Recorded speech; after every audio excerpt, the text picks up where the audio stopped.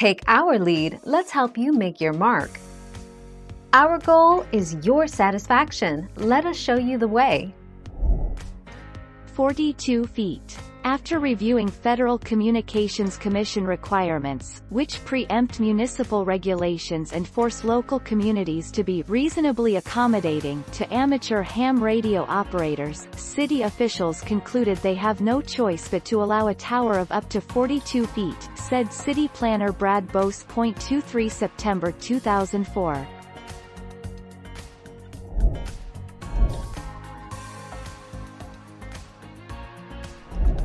Let's help you make your mark. 30 feet. It would be best to have your antenna placed 30 feet above ground level to give you the clearest over-the-air connection with a tower. For those looking for that height, outdoor antennas are usually a good place to start. You'll want an amplified antenna if you're 30 or more miles away from your local broadcast tower. 10 November 2018.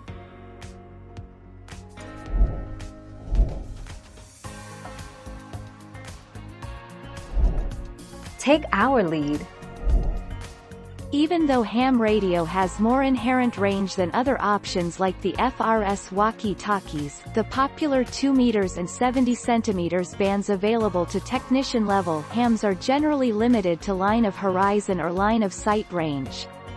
If you're using a handheld unit, you may only get 1 to 2 miles. 11 November 2017.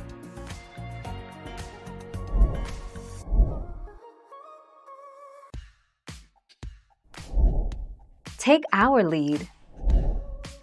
Generally, the higher the antenna is above ground, the better it will perform. Good practice is to install your vertical antenna about 5 to 10 feet above the roof line and away from power lines and obstructions. Remember that the FCC limits your antenna height to 60 feet. Thank you for watching. Please subscribe and hit the bell notification.